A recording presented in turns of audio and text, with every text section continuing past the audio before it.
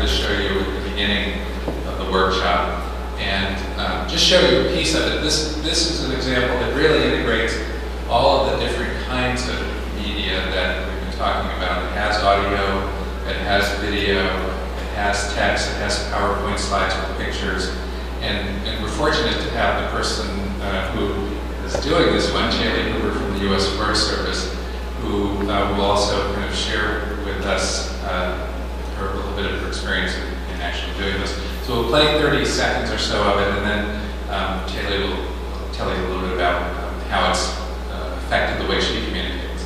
You can ask her a few questions. Hi, I'm Chaley Hoover. I am a research ecologist with the U.S. Forest Service Northern Research Station. And today I'm going to take a little bit of time to introduce you to some of the tools that we have available for forest carbon estimation. I'd like to acknowledge there is a cast of thousands. These are just the folks who work to develop the tools that I'm going to discuss. So we just wanted to give you a few seconds to see how this works. And I'll explain a little of this technology. This is the one I was describing that's transfer of knowledge from scientists to managers. And what we did in this format is link an index of the topics that are in the video. And as you work through this, if you were to be on a particular topic, the slides on the right-hand side would change. And these may also contain links to other websites or to source reference materials. I'll show you a little bit later some tools that you can use that are coming online to do this very easily. Chaley, can we just ask you what your experience was like or what you learned out of doing that? Sure, this was actually a fantastic experience. One of the key things for me when I do outreach is that I think it's really important as a scientist to remember that it's not about me, it's about meeting your needs, whatever that group is. And this was really interesting. What we did was we had topics and we came and met all at one place in the middle of nowhere in Kentucky. And we each gave our presentations. And there were managers in the room. And this was the really interesting part from the National Forest System. And so they have a really different perspective because the purpose of this is to be very practical. And so they asked questions and then they also gave feedback, and there were cards that they would put in envelopes with your name too. So at the end of the day, you had feedback from the other scientists, you had feedback from the managers as to what was key to them. Because they live in a really different world and they have very high demands all the time. And it's easy for us to forget what that's like. And then you got your feedback, revised your presentation, and then the next day the presentations were recorded. And it was really, I think everyone felt that it was really beneficial. Most of the presentations did change in response to the feedback. But for me, the chance to really have that instant feedback from the managers and to make sure that I am communicating in a way they can understand and giving them the information they need to get their job done was really important. So that message really sticks in my head every time I'm working on a talk. I keep thinking of the questions from the managers saying, how does this help me do my job? Don't tell me anything. It's not going to help me do my job because I don't have time to learn that other stuff. So I think for me that was the biggest takeaway was what are the needs of your audience and give them what they need to know and point them in the direction of the extras, but you don't have to give them all the details. They just really don't have to do that. So as you see, that's what we're trying to model here in these exercises that we're doing with you. If you can try and focus your message on the needs of your audience, ultimately the success of the communications.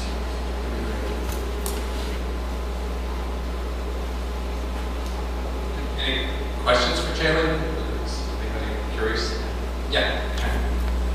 Thank you very much. I think this presentation is very useful. I just wonder, is this for professional technicians treating course materials or just for general publics?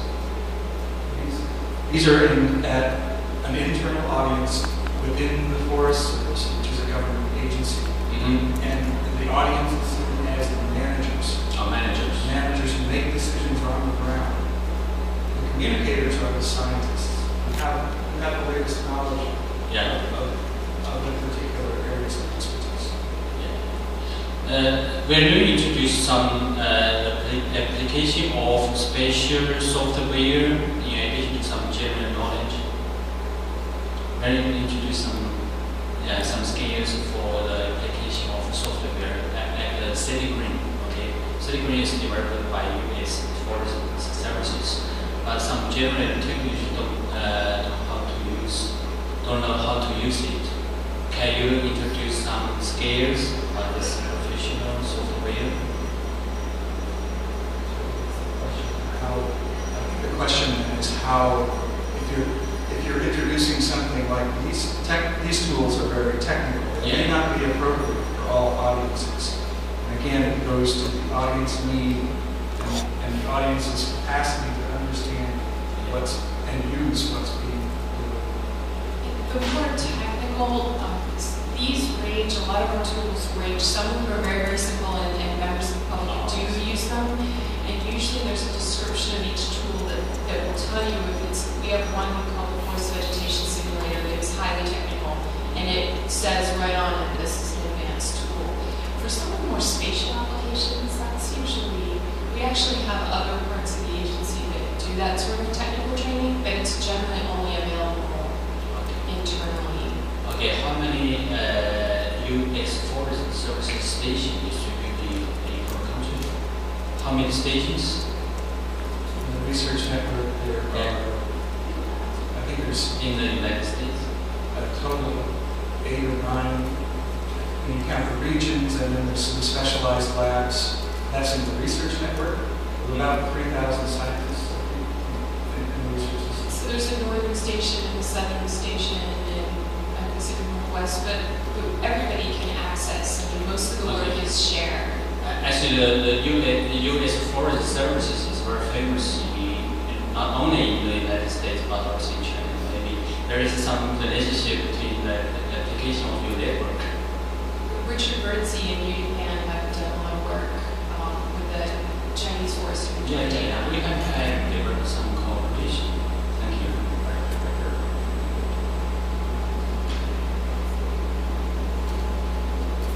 Hi, my question is more on the practical side. How long did it take to build this platform, and how many people collaborate to do it? This particular project has a core team of 8 individuals. One of whom did the Flash programming for this type of production. It's evolved over the course of 2 years. And it was very much custom work. But one of the tools that I'll show you later that will be fully released in November is open source by Mozilla, which is the same folks that make the Firefox browser. Basically allows you to do this kind of presentation just via a web interface without any problem. So we went into, any other questions? Oh, yeah.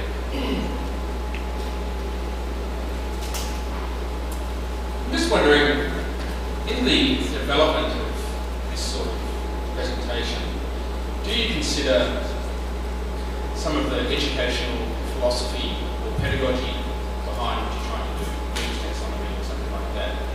Do you have, do you consider that at all, or do you like that? Absolutely. I could get very deep into that. But yeah, as we talk a little bit later, we'll talk about how we connect these units in kind of constructivist way to build on knowledge that people already have and guide them through recommended learning options in order to fill the gaps in the knowledge. And we are also basing this on a general taxonomy of climate change that has been derived from the summary research literature that we put together. So there's actually a site called climateconcepts.org. If you're interested in taxonomies behind this, I would recommend that, but it's outside the scope of this. Okay, it's one that's perhaps a bit more in scope. That video went for 16 minutes, I think. Pardon me? I think the video went for 16 minutes. Yes. Was that because you had nothing else to say, or you've decided that 16 minutes is the sort of... These range from 5 to 20 minutes, and they're aimed at being easily viewed during a short period of time by very busy people, so that you can do professional updating at your lunch break in the field without having to go to university or to a conference around the world. Okay, any other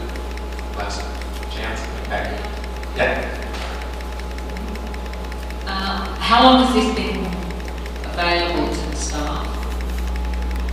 This particular one, this course was released within the last month. And, pardon? It went online earlier. The DVD through the federal government takes a long time to put things into print. So the web version is the same as the DVD version. And it was finished late last year and came online early this year, and finally we got the DVD just this last month. So the question, the reason I asked that question is, what opportunities have people got to give you feedback on what they think about this tool later on? Right. Over the past 3 years, we've done several of these, and each time we get feedback and improve. And it started by recording lectures at conferences so that we could get it to a broader audience. And then we found that when you add words and you make it so that people can go back and re-listen, replay parts of it, it actually improves comprehension, and we get a much better reaction to it. Okay, so sort of showing you the vision for where this all may lead in terms of integrating different media into one place. But we're going to come back to simple basics here, and the rest of the workshop is designed toward getting your words and your ideas into some digital media form that we can put up on a site in the cloud that Andy has set up very easily, and be able to look at what each other have produced. And so we're going to kind of suggest that you focus on one of 3 media to take your message and deliver with, and that's voice. Just do a recording, record yourself delivering your message. Voice with visual pictures, voice over a picture, or video. Videotape yourself giving the message, or maybe you want to hire or contract somebody to give it for you. I mean, that would be possible with this version. But you're also welcome to choose another avenue if you have one. I think we had somebody who had the idea of doing an infographic that might become the basis for an animation. So I think what we're going to do at this point, do you want to talk about the different options? I wanted to see, just generally, among those options, how many of you think you're most comfortable just doing images? Text and image. So, No, we're not doing not doing sound recording. Just recording of your voice. Okay. Recording with text. Or how about a simple video? It's not mandatory that you do this, but again, if you practice, you don't have to show it to anybody. But by practicing, you'll learn and be able to do it. What I wanted to briefly show you, as you're doing these, there are a couple of tips when you're producing video and audio that can be helpful to you and it will make you seem like a real pro. If you're using a phone to do your recording and you hold it in your hand, the camera will shake and it's less professional.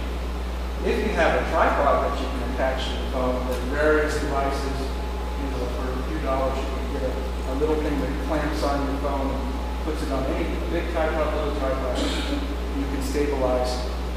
But your elbows form 2 sides of the tripod. You can even put a string under your feet and tie it to either side of the camera or a recorder and pull up, and that stabilizes your camera. Very simple techniques that will make your video more professional.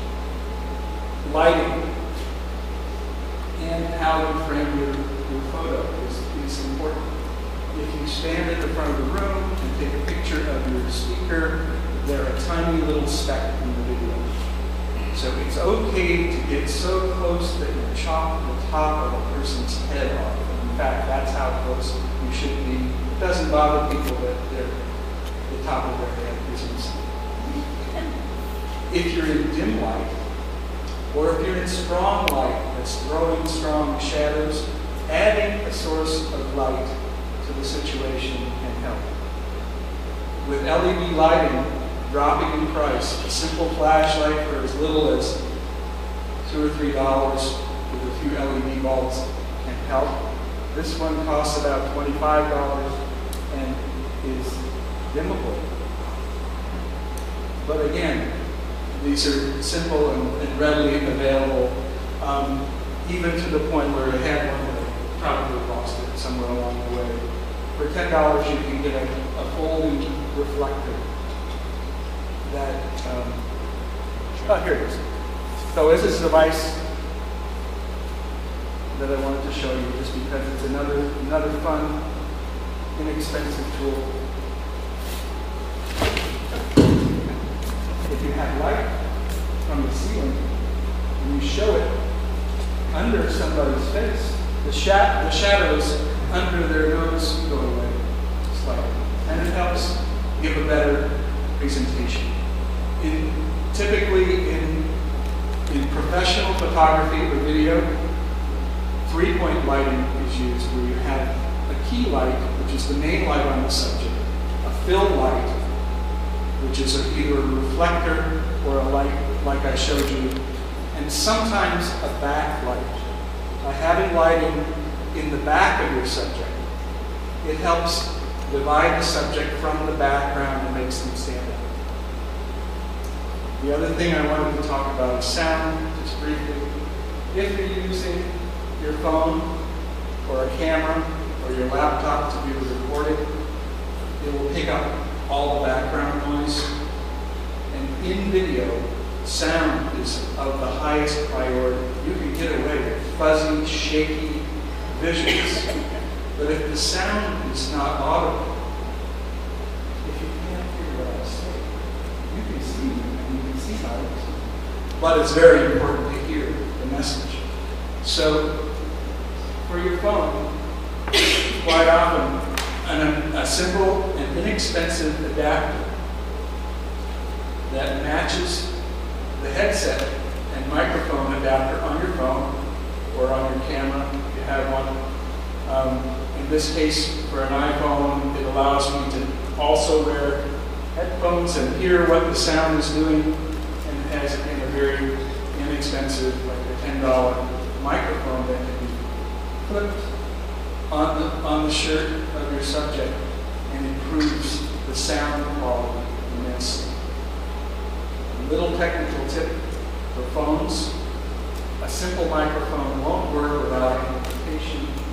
And again, there's battery-powered microphones or an inline amplifier inexpensively that boosts the signal from your microphone, gives you better sound.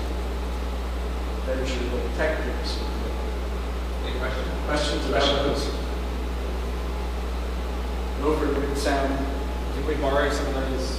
You may, if it needs to use a recording device or a tripod, we have a couple of things here, a light, just ask.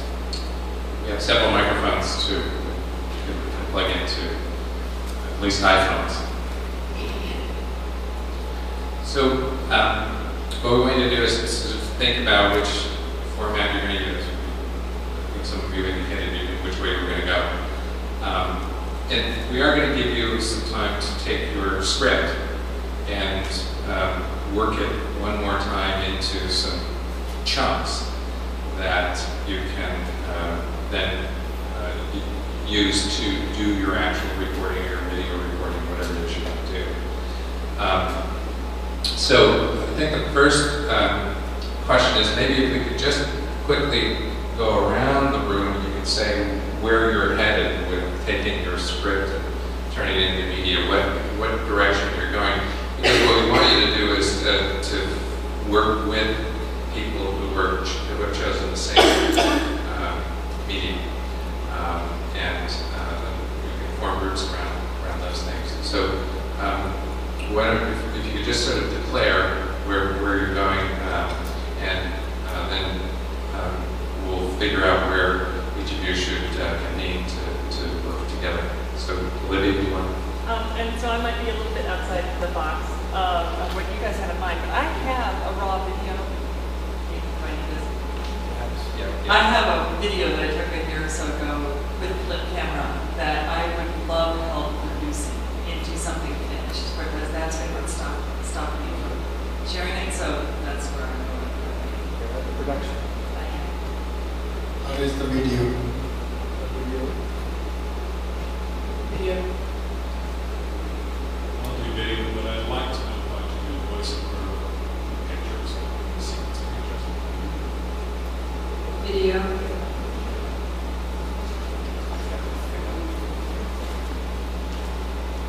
I haven't decided. I think we're doing video too.